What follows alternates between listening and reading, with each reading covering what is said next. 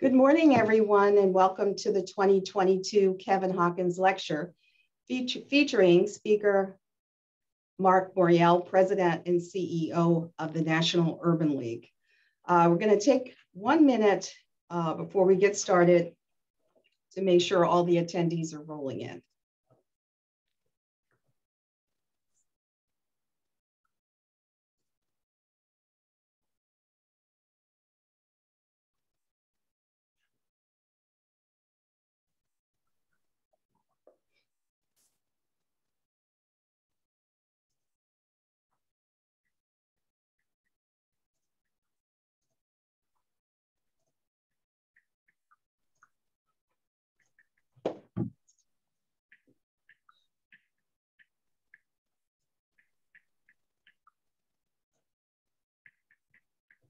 Good morning again and welcome everyone. Welcome to the 2022 Kevin Hawkins Lecture featuring keynote speaker Marc Morial, President and CEO of the National Urban League. I'm Donna Howard, Vice President for Institutional Advancement, and I'm the host for today's lecture. Before we begin the program, just wanted to go over a few housekeeping items. Because of the size of the call, you'll notice that everyone is on mute. If you have questions during the call, please pop them into the chat at the bottom of your screen, and we'll try to get to as many of them as we can during the Q&A session. Our Q&A session today will be moderated by our Pulitzer Prize winning columnist and faculty member, Professor E.R. Shipp. Any questions that get missed will be followed up by email. We'll also be emailing a recording of this session, and it'll be posted on our social media. With that, I will turn it over to our Dean of the School of the Earl G. Grays School of Business, Dean Bogosian, to kick us off. Good morning, everyone. The Kevin Hawkins Endowed Lectureship was established in 2013 by our alum, Kevin Hawkins. The purpose is to enrich the university's learning environment by bringing respected thought leaders to the campus to present the latest thinking and research on evolving issues of significant importance in business, management, marketing, administration, and economics. Our thanks and gratitude to Kevin Hawkins for making this lectureship possible. Some members of the Dean's Advisory Board are on this call today. Mr. Hawkins himself is also a member of the Dean's Advisory Board. Thank you.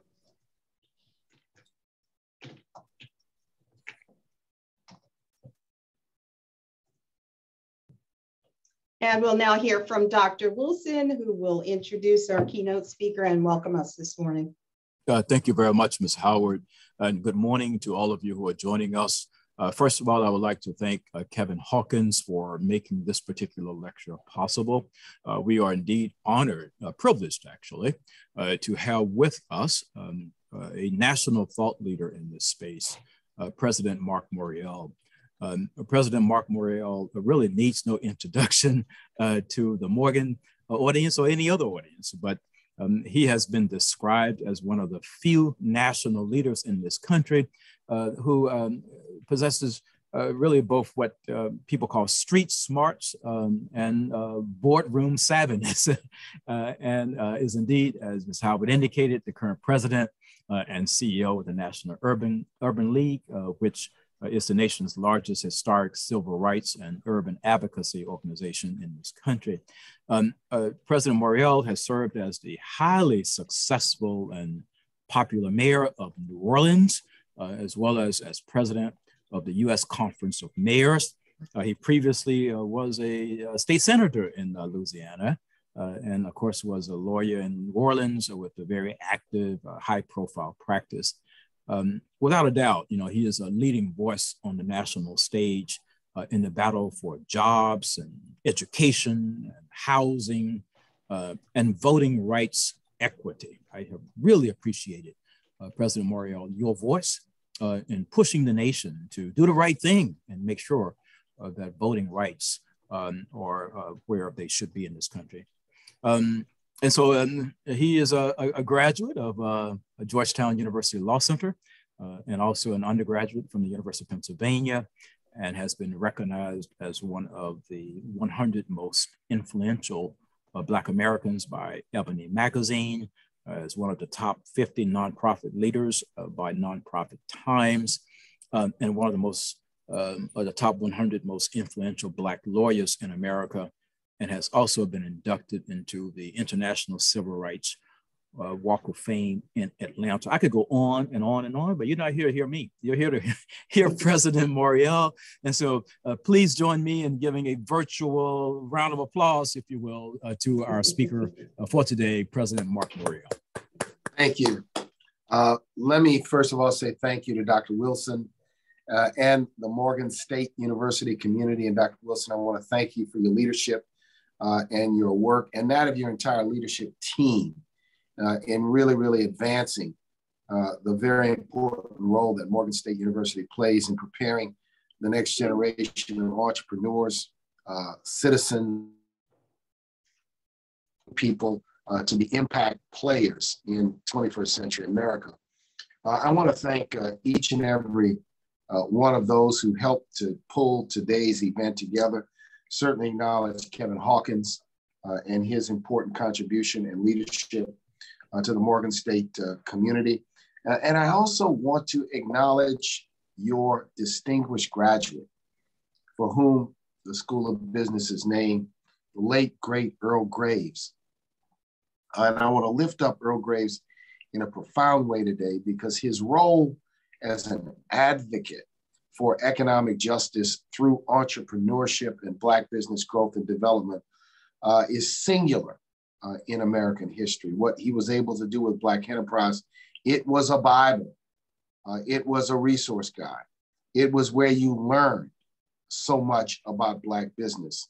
I read Black enterprise as a teenager, as a young person, as it was one of those magazines that my family subscribed to. So I want to lift up the spirit, the energy, the contributions of Earl Graves and his family and his sons, and his son who now runs the Black enterprise, if you will, ecosystem today, the magazine, the online, the events and the work that they indeed do.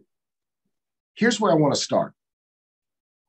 For a generation of Black entrepreneurs, it was entrepreneurship by necessity, by absolute necessity. After the Civil War and Black people began to gain some measure of freedom in the South, and also began in the Great Migration to traverse to northern communities, discrimination was still rampant.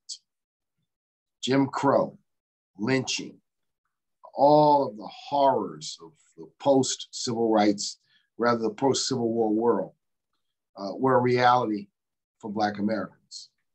But the ingenuity and the skill of Black Americans who had during slavery been the contractors and the event planners and the cooks and served in important capacities during slavery to support white slave owners in those times.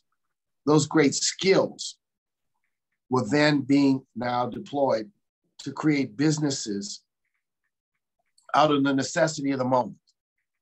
The necessity of the moment meant we, in the days of segregation, were not served by white haberdashers or florists or funeral services folks or doctors or lawyers or shoe repair people. So Black people out of necessity created businesses, created businesses to serve primarily the Black community.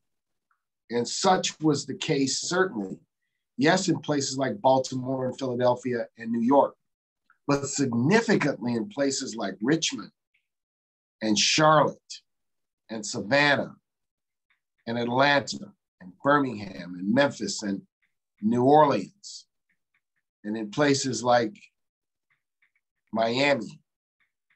We created businesses, and Black folks were successful as entrepreneurs, independent, with no access to banks, with no access to private equity. We built businesses that were significant and in many respects sustainable. When Earl Graves in 1971 or 2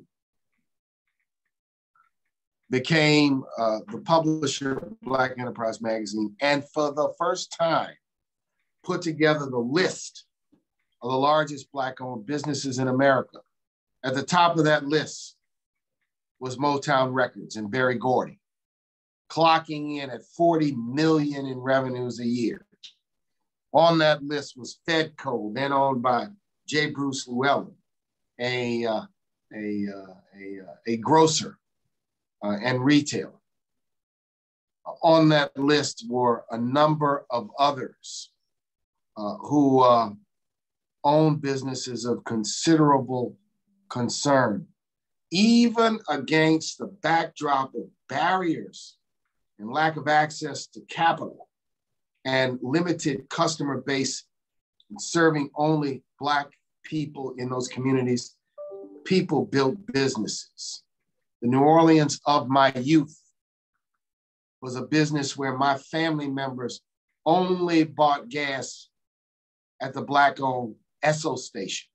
That was the predecessor to Exxon.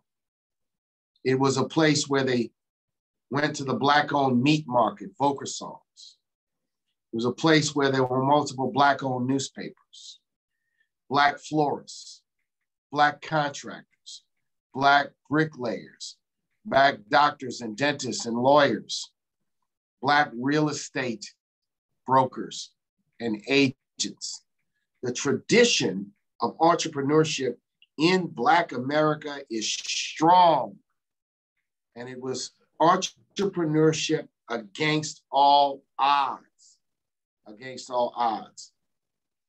Today, as we come forward, we must reestablish building entrepreneurship and businesses as a central element in the work of civil rights and justice. Why? Because to close the wealth gap, we must be owners of real estate, of property, of homes, of land, of businesses. We must be owners, not just consumers. And entrepreneurship is a pathway to do it. You have heard, because it's been widely reported, about the impact that COVID had on Black-owned enterprises. Some 41% of them closing permanently or temporarily. I learned yesterday from Ron Busby, who leads the U.S. Black Chambers of Commerce, that there are a number of these businesses that have reopened, that are seeking to get back on their feet, that have responded to and demonstrated a great deal of resiliency. So once again, while some 20% of mainstream or white-owned businesses closed permanently or temporarily due to the pandemic, double the number closed or were impacted who were Black-owned in our nation. So against that backdrop, we're at a new inflection point of rebuilding. What is important and what do I see in the rebuilding from a perspective of policy? Well, it is true that the Paycheck Protection Program in its first iteration was not equitable nor responsive to Black-owned businesses. It is true that in its second iteration, some changes were made, not that perfected it, but made it better and allowed some Black-owned businesses, Black-led nonprofits and churches. But now I believe there should be and must be and is in some places a renewed, refreshed, stronger commitment. What does it entail? A number of people, and we are participants in this, have understood that to confront the problem of capital, that we must go beyond just providing loans. There needs to be access to equity capital, equity grants, I call that. So we now at the National Urban League are the leaders of the Black Restaurant Accelerator Program, where we will, over the next 5 years, put $1 million in grant money, not loan money, into Black-owned businesses in approximately 10 U.S. cities.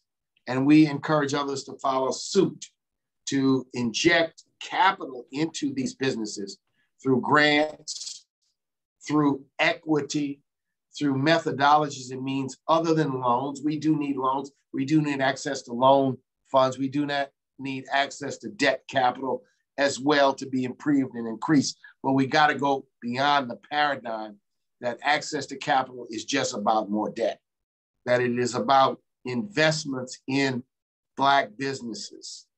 It is about investments through grants, investment through private equity, investments in far wider methods and means than simply loans. So I've seen some beginnings of that, and I want to encourage all of you to be advocates for that. Number two, there is and there are a larger number of entrepreneurship classes and programs at historically Black universities than one might imagine. And I encourage the business faculties and the leaders of our historically Black colleges and universities to understand that entrepreneurship is a component of business administration, but that entrepreneurship is also about learning a different set of skills and understanding how to start a business, how to mine an idea, how to develop an idea, how to develop and use the tools of technology to build a business. Business people now, small business and entrepreneurs. I like doing business with small entrepreneurs who happen to be street vendors. Well, it used to be in the old days, you went to the street vendor, you had to have cash. Now the street vendor takes credit cards because he's got a technology like Square, for example, that he or she can utilize, which makes it much easier for a wider array of customers. And of course, cash if you want, but if you don't have cash, you don't spend cash, or if all of a sudden you see something that is greater in price than the cash you have in your pocket.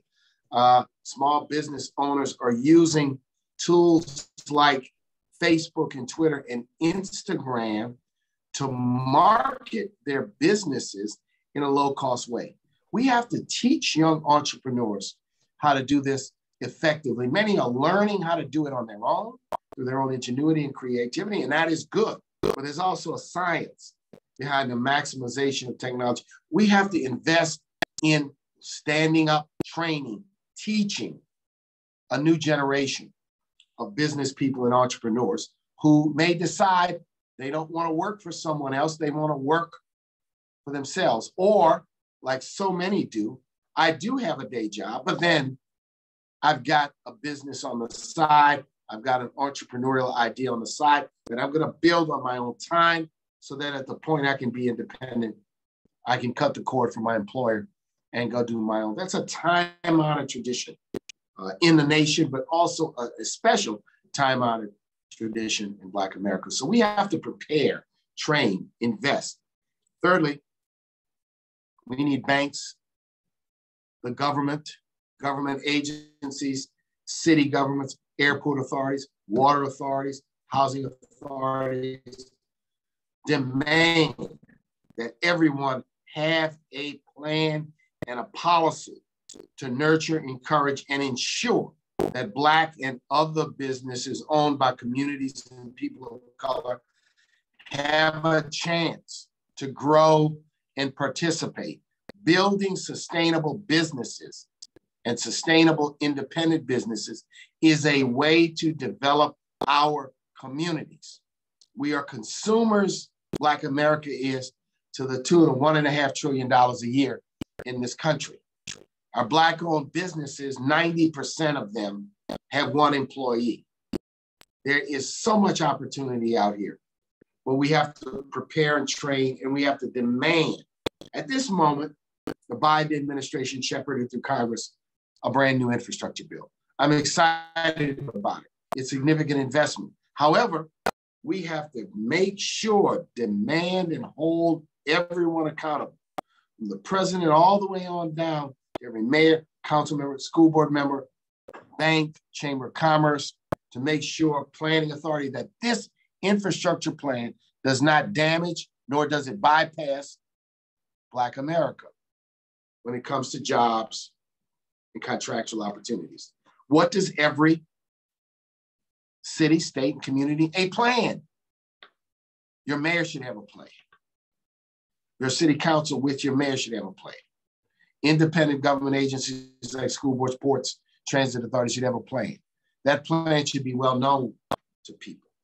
We have to lift up the fact that there has to be a commitment that's real and a plan to ensure full and complete participation. We can't do it the way it was done in the past. It must be done differently. The National Urban League's voice, our advocacy, will be in front of doing this. I was on a call just 15 minutes ago. We're putting an event together with the National Minority Supplier Development Council. If you are interested, follow us on Twitter, Instagram, Facebook, so you can also be a part of some of what we're doing to advise the community, inform the community about the opportunities, but also to place the demands and the accountability on elected officials and big business owners and contractors and broadband companies who are going to be direct beneficiaries of these dollars and of these programs. So we have to do that as well. We have to do that as well. And third, we have to remember that it all gets down to capital, customers, and contracts. And we have to work and demand that banks, financial services firms do much more to address the challenges and the issues of access to capital, and recognize that they've got to make adjustments to some things. I was at the Department of Housing and Urban Development yesterday with Secretary Marcia Fudge, great American, former Congresswoman from Cleveland, who is now leading that agency, who shared with us some changes she's making at the FHA in terms of how student loans are counted in the underwriting decision, meaning the background checking that's done before when one is determines whether one's eligible to get a home loan, so that student loan does not count as much against the borrower. We need that kind of thinking when it comes to business lending to increase capital access. And so we are going to be working on those fronts as well. I want to encourage all the entrepreneurs and all the young people and all the students who wish to become entrepreneurs, or those of you who are already entrepreneurs. Maybe entrepreneurship isn't for everyone, but it is for many. Maybe it's about us also understanding that we've got to support as customers, entrepreneurs and businesses in our community when we can. We have to fundamentally understand that this is also part of our approach to dismantling structural and institutional racism, for us to build businesses in our community that can employ people, that can have impact, and that can help build wealth. So I know there's a discussion ensuing, questions that are coming. Final thing I want to say is at the National Urban League, we have a comprehensive strategy around this. The centerpiece of it is that we have right now 14 entrepreneurship center programs that serve 14,000 small businesses, primarily Black-owned businesses, by providing classes, coaching, counseling, help them with marketing plans, help them to get loan ready, help to develop business plans, help them to understand how to go after customers and make proposals. We support businesses in a hands-on way. That work we do. We also have, when we will be relaunching our loan fund, our community development financial institution called Urban Empowerment Fund, sometime later this year. And then we have a conference that we do, and that conference, Small Business Matters, will take place at our annual conference in Washington, D.C. in July Follow us on social media if you want to be a part of that conference. And then we are an advocate on Capitol Hill with the White House, with the agencies, pushing for African-American business participation in everything, in every initiative that the government undertakes. And we're particularly excited that the Biden administration has been more responsive than any prior administration in quite many, many years to this message about entrepreneurship. So I'm going to pause there. I'm going to stop there. I'm going to thank Morgan State University. I look forward to visiting Morgan State University sometime in person, sometime in the future, Dr. Wilson and team. I look forward to doing it. I appreciate the work you're doing. And I am so, so honored to be able to be with all of you today. So thank you very much. Fantastic. Thank you very much. This is Professor Shipp for those who are tuning in. I will now start us off with some questions. First, will you tell us a little bit about your own entrepreneurial background? That could be perhaps beneficial and inspiring to our students. Yeah, you know, I started my first little business at 15 years old as a summer project with two friends. And we had an idea that we were going to start a business. We called it Mercury Janitorial Service. We actually got some flyers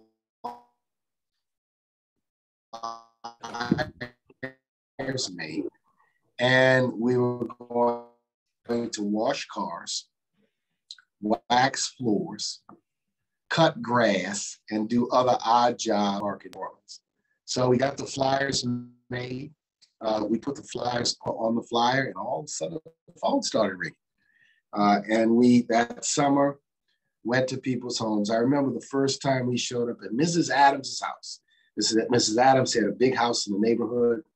She was a widow at the time. She was an older woman.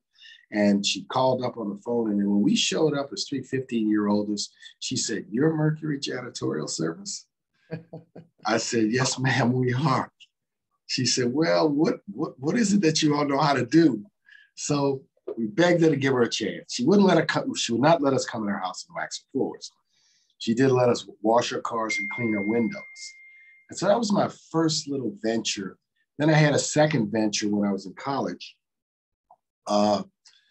with another friend. We created an event, a party promotions business where we promoted parties at nightclubs in New Orleans, where we cut deals with nightclub owners to do parties on their slow nights, which were typically Tuesday and Wednesday.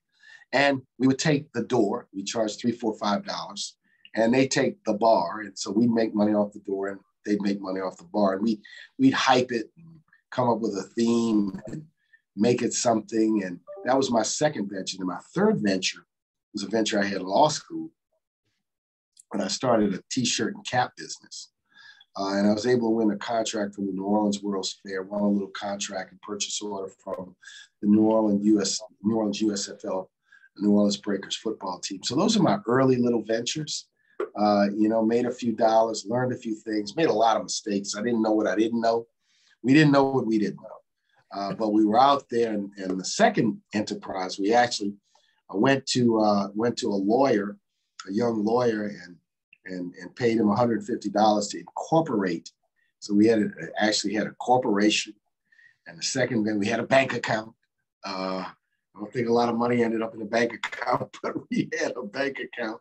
But it was more just, these little ventures were my little journey to becoming an entrepreneur. Ultimately, I ended up running my own law practice. I started a law business when I was 27 years old, and it formed the basis of my law practice. Ended up having 5, 6 employees, rented about 2,000, 3,000 square feet downtown office space. It was truly a journey and a learning journey. And as I look back on what I didn't know, and it's why I think it's so important that in schools and in communities, we teach people about entrepreneurship, about taxes and business licenses, and some of the basic things that you don't know when you're an entrepreneur. You just have a vision and an idea. And I encourage young people to pursue their vision.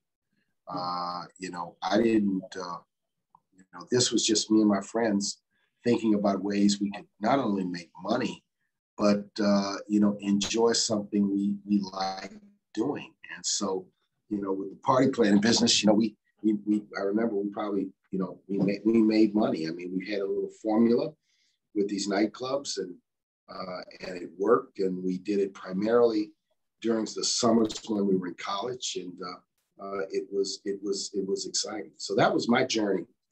You know, my journey in entrepreneurship started when I was 15 years old. So at what point did you go from thinking of yourself as just having a side hustle to being an entrepreneur? What was that change of mindset? I think that when I started the cap and t-shirt business, I think I saw big opportunity, but I started that business before I finished law school. And then I think when I finished law school, I became very, very focused on becoming a lawyer and building a business as a lawyer. But the fact that I had been an entrepreneur meant I kind of knew how to set up a business, how to run a business, how to kind of get the basics organized, right, around the business. So everything is, you know, it's cumulative in terms of how you learn. You learn by what you do. And I say that the work I did as an entrepreneur, probably more than anything, taught me things that I have used when I became the mayor, when I run the national, because I understand things. I knew some basic things, right? How to set up a business, how to organize a living, how to hire employees, and some of the basic stuff, how to make sure you file your reports and your taxes and your registrations on time. Now, I'm going to let Mr. Omar Muhammad ask a question now, and then I'll return hopefully and ask more. Thank you, appreciate it. Director of the Entrepreneurship Program in the Business School, Mr. Muhammad. All right, great day. Those kind of words. So I have a ton of questions, but I only get to ask one. And you know what you were describing was what these tech organizations in Silicon Valley did. You know, they had the capital, they impacted legislation, training. They had networks and media as well. So if you would put your mayor cap on along with the president of the National Urban League and just come to Baltimore, especially over there on North Avenue, where the quote unquote riots took place. For me, I think entrepreneurship is the key to reducing some of the crime here in Baltimore.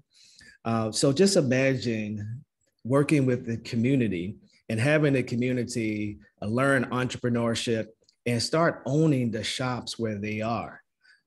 So you mentioned government contracting and participating in government contracting, but also becoming a tech center as well. So your thoughts on, you know, getting that started as it relates to really start here in Baltimore and becoming a model around the world? So I think that's a great question. I think like one thing city governments, state governments, universities could do is make physical space available. Shared space, incubation space, retail space that can be shared by retailers. I mean, to make physical space that's nice, that's available for sharing, so people could say, I can set up, I can operate at a low expense because we're going to share the space, we're going to share. I think that's one thing city governments can do. I think commercial property owners can do it. I think universities and colleges can do it. Make space available for entrepreneurs. People who want to be entrepreneurs, they need some space to operate. They also want to be in a collaborative environment. The second thing is, I think we can also help people focus on, there are things that I call necessities. Mm-hmm. And when you provide necessities, you have businesses that will always have customers. Warren Buffett, who's legendary, says one of the secrets to his investing strategy was investing in necessities, things people have to have versus niceties. So people need food, they need clothing, they need shelter, they need tax services. There's certain things that people need. When people focus on, let me think about providing necessities, sometimes there's a route to profitability or indeed to success. I also believe that as you are doing at the center there, which I really compliment, I think encouraging people to understand you have to learn this craft and this art of how to be a successful entrepreneur. How do you get organized? How do you get set up? What kind of technology do you need? And where's the best place to get it so you're not falling for a ripoff artist? If you do have a relationship with a bank, what does that really mean? What do they do for you? What should they do for you? How do you protect your money? If you hire people, how do you say, I'm not going to just hire my peeps, my boys, my friends, my girls, unless they understand that they're going to be working for me. And this is a serious thing here. I have to serve my customers. So I think there's a lot in a neighborhood that can be done. I think creating physical space is a role that government can play, universities can play, commercial property owners can play. And I also think that we also have to challenge the businesses that do business in our community, whether they're grocers, drugstores, retailers, shoe stores, to do business in our community, to create opportunities in our communities, to invest back in our communities. We have to, demand that and require it.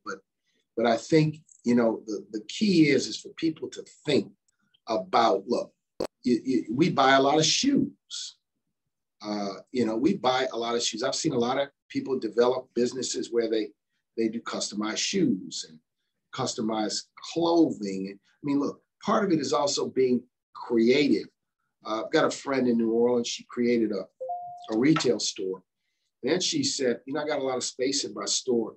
I'm going to create a pop-up opportunity like once a month around holidays for other people who sell jewelry and creative items, clothing, who don't have a space, working out of their house or working online to come in and set up. I'll just get $100 from them. And then I'll let them set up. And then we'll market jointly. And then they end up having more people than they can literally serve, because I do think there's also a mindset in our community to want to support businesses in our community. But we also have to give our people quality products, good customer service, right? You have to understand when you put yourself out there to serve customers, they expect us to be professional. They expect us to be competitive from a pricing standpoint, and they want the right customer service in our dealings with them. So there's so much that we can do. I think city governments, I think housing authorities, I think state governments, I think big universities and other colleges can play a significant role in helping to stand this up, in our neighborhoods and in our communities.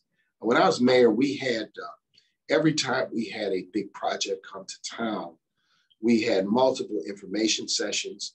We told the project promoters, developers, you have to do business with people in the community, and we're going to create an information session, and we're going to come talk to them about how to do business with you. We're going to talk to them about how to get jobs with you.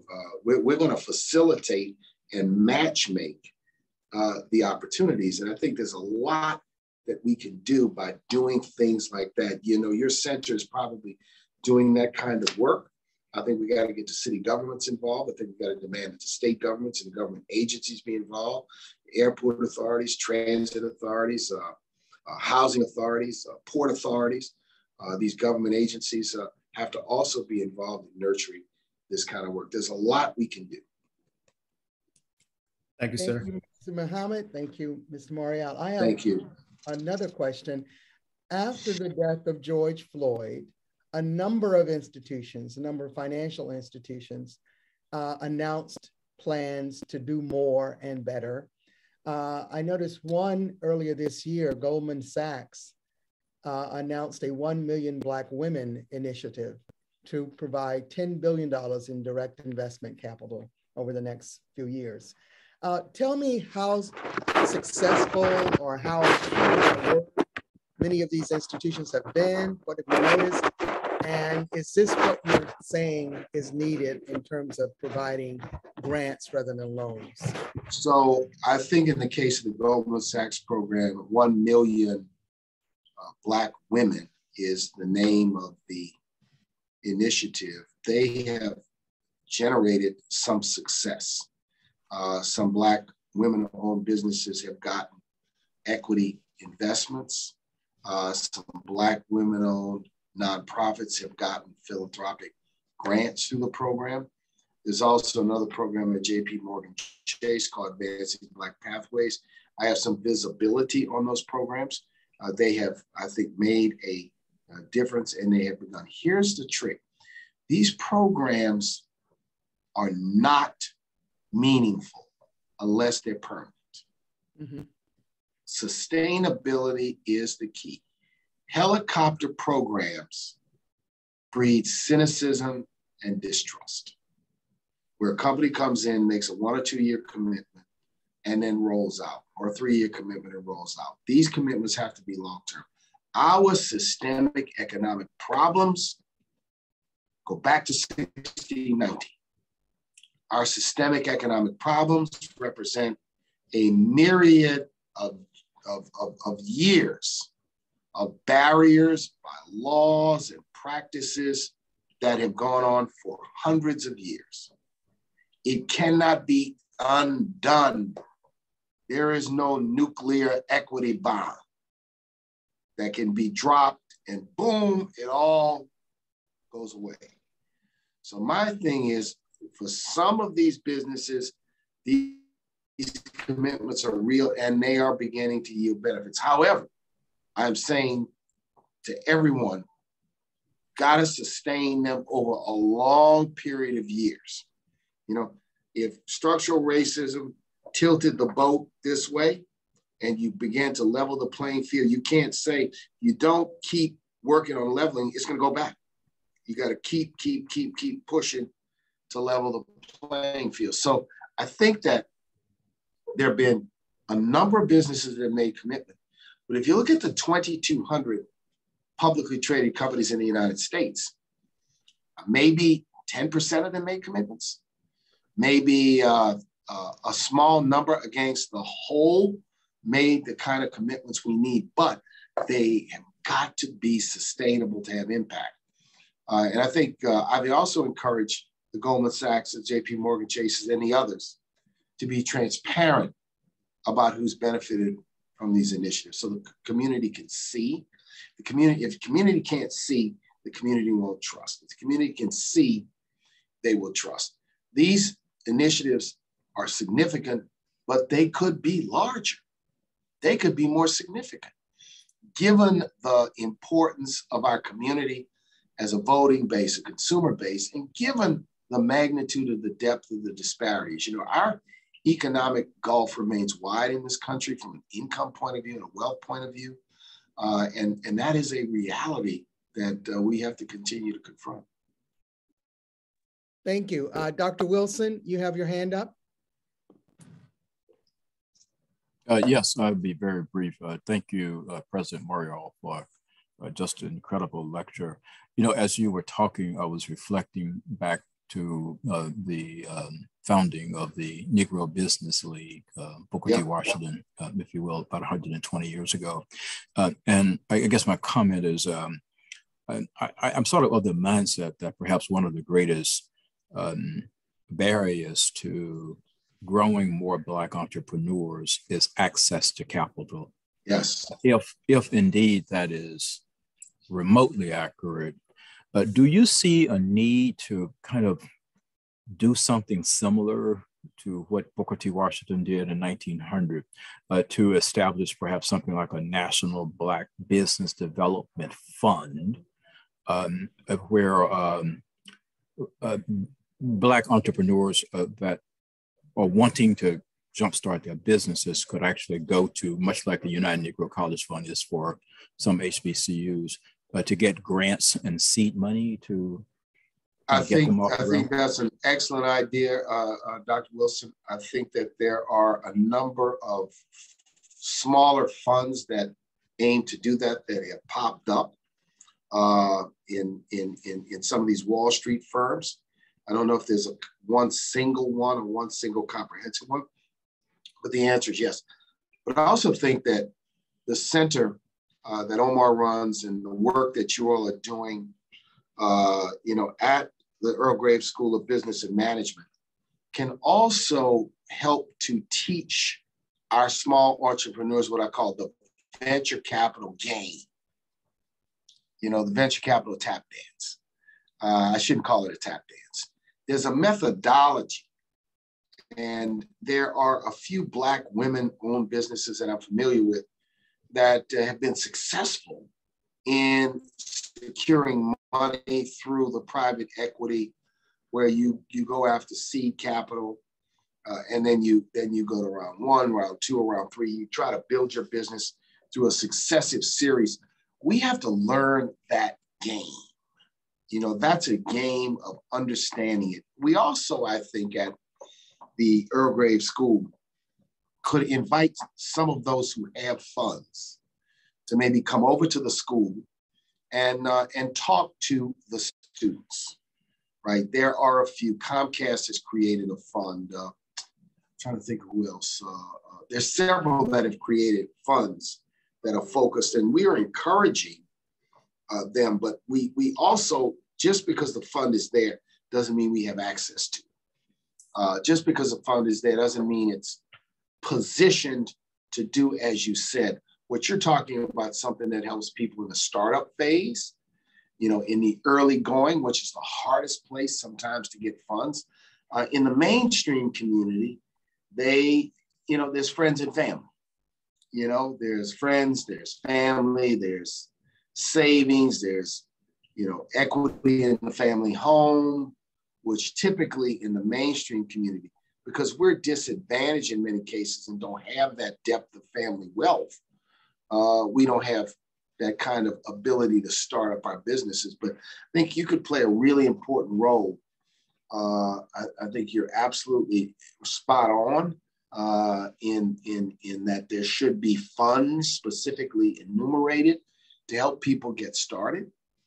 And let's be honest, a city could do that. A state could do that. A city and state with some foundations in the Baltimore region could do that.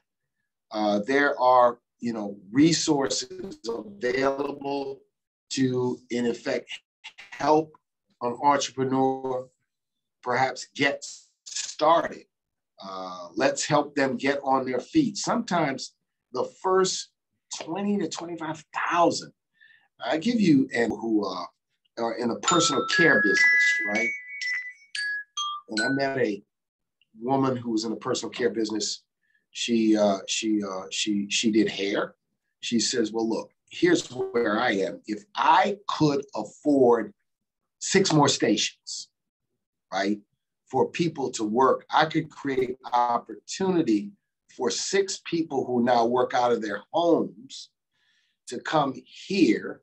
And then I can also provide an opportunity for someone that's going to do nails and facials as well.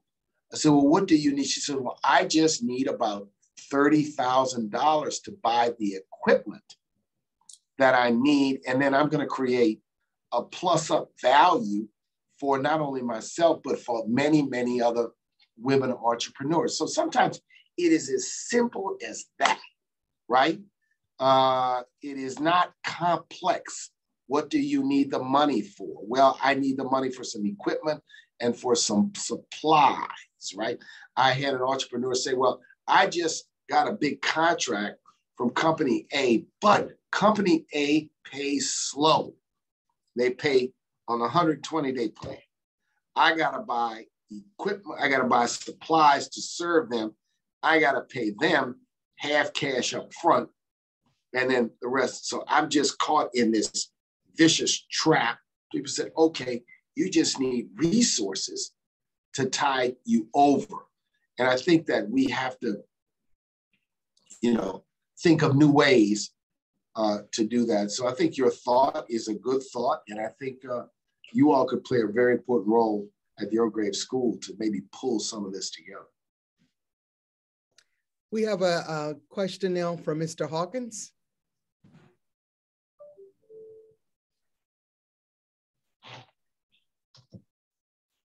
Mr. Hawkins, can you unmute? Sorry about that. Mark? Hey, how are you? I'm well. Hey, Mark, really quick, thanks again. You spoke of mindset. You spent some time talking about capital, and I think that's important. And Dr. Wilson, I think your comment about capital is spot on.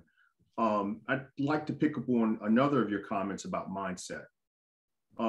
Is there a role for your organization or similar organizations to help change our mindset? You went back to the historical perspective, our history around entrepreneurship going back to post-slavery, Reconstruction alike. Then you started to talk about 1971 and the list there, but something happened where we started to shift to more seeking employment. I'd love to hear your thoughts about Kevin, can do. You're so right. Look, so I always say, would your mama tell you? And I think when the Civil Rights Act of '64 came, and the beginning of opportunities for Black people to work in governments, city governments, state governments, the federal governments, particularly in many of our cities. And also the doors to corporate America began to be open. It was seen as preferable to being self-employed. Yeah. There was sometimes a mindset that we were self-employed because we had no other opportunity. And so it is though we had a little bit of a paradigm shift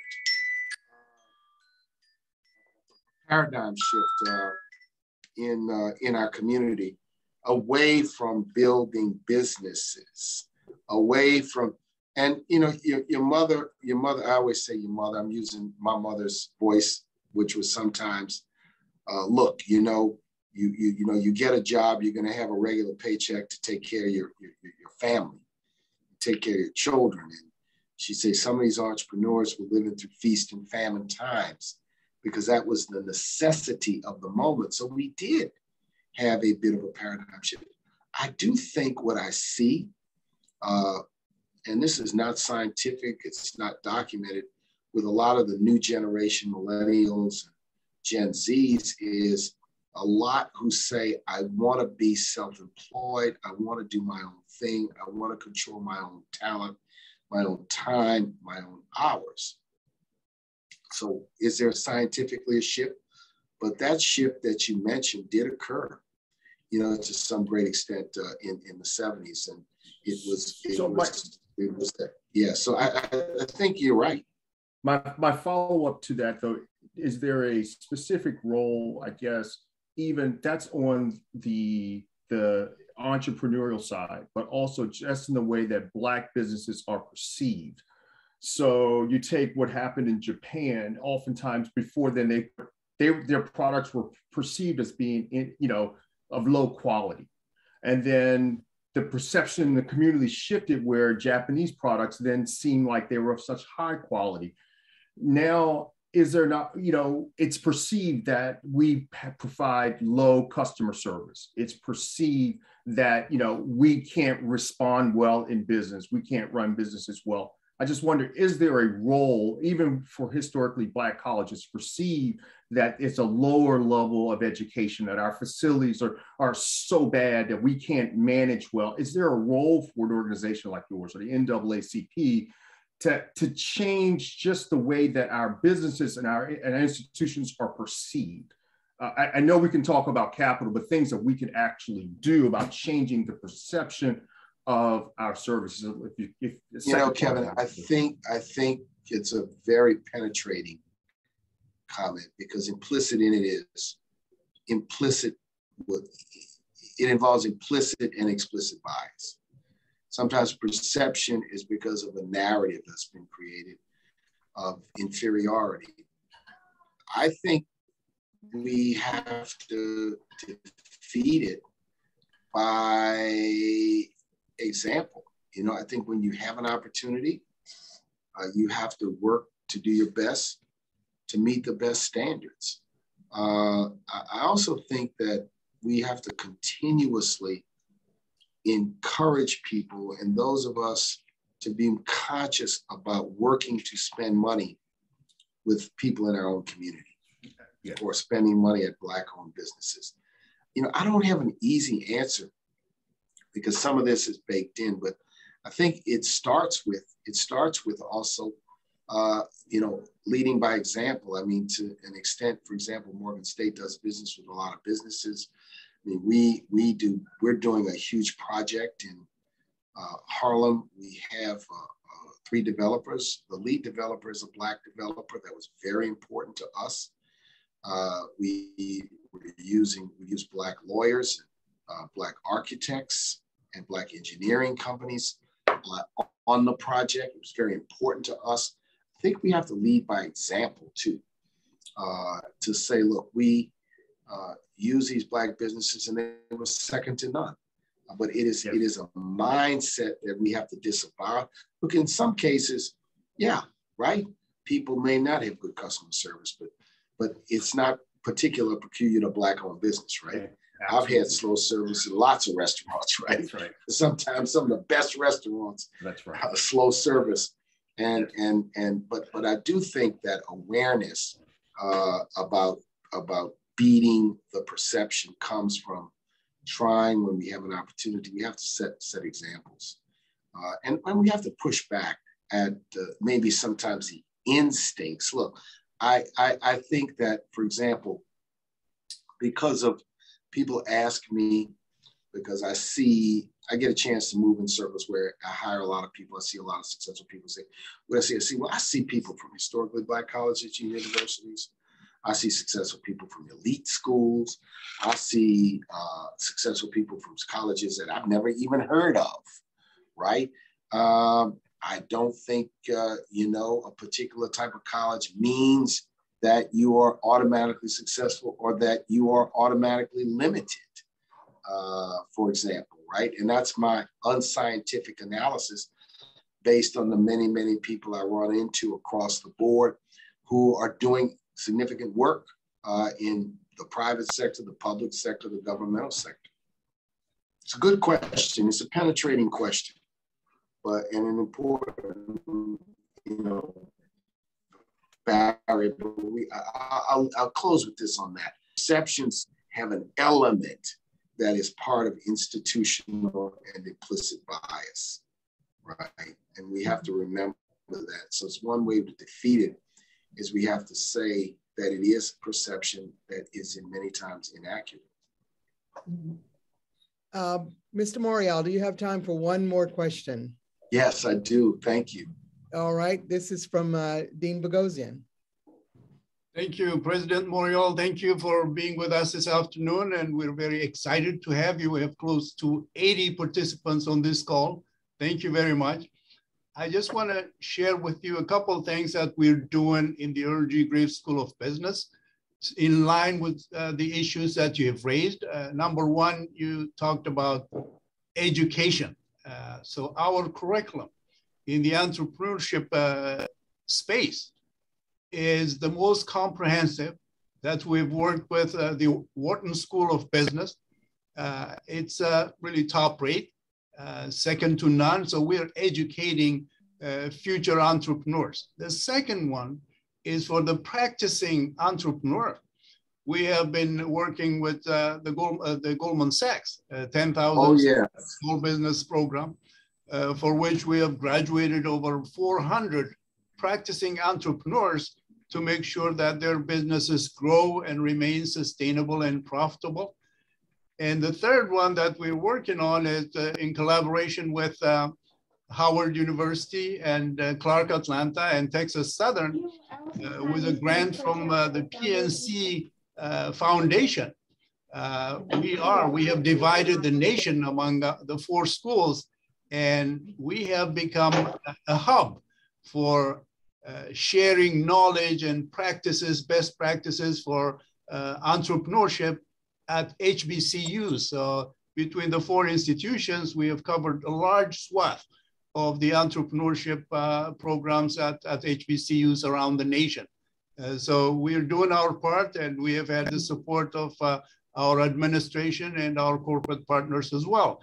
And we've also been inviting executives in residence This year, we will be getting someone who just retired from Goldman Sachs to be an executive in residence for us. This will be the third or fourth person we've had over the years. And we would like to extend to you an invitation to, if time permits, to come and give a lecture to our students in the entrepreneurship program. Thank you very much. Let me say this, Dean and Mr. President, Dr. Wilson. What you're doing is impressive.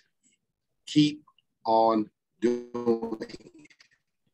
All of these partnerships that you've developed, I think is really where it is to bring those that are practically involved in this work into the academy, into the university setting, to enhance the learning and the capabilities and the vision horizon of our students. You know, some of it's vision horizon. I need to see myself. I need to understand where I can go. I need to understand that what's behind that wall, or behind that seat, or behind that glass. So let me just say, keep on keeping on. And I'm on the train between New York and DC all the time. So quick stop in Baltimore is always good. And we have great crab cakes. You got the best. Send me some. And I'm sure there's some Black entrepreneurs who are selling those too. Hey, let's have a party. I think that brings our Q&A to a close. Ms. Benz, is it back to you? Yeah, it's we're just going to close out. Thank you so much. Fantastic lecture today. Your earlier remarks about going back to the old days and how we were entrepreneurs out of necessity just reminded me of my own family. So I appreciate you. Yeah. You covered all the bases. I'll turn it over to Dr. Wilson for a 1 minute quick final closing remarks, and we'll let you go. Thank you so much. Thank you so much. Actually, you've been so generous with your time. This has been just terrific. Just once again, thank you to Kevin Hawkins for making this possible. And thank you, Marc. Kevin. Yeah, and thank you, Marc, for carving all of this time out of your schedule to put this very important issue before us, and along the way to challenge us to even think more deeply and wider about some of the things that we are doing here, even though that list is already impressive. And so we look forward to connecting back with you and getting you here physically on campus again very soon. And thank you once again for your making these remarks to what we call our national treasure, Morgan State University.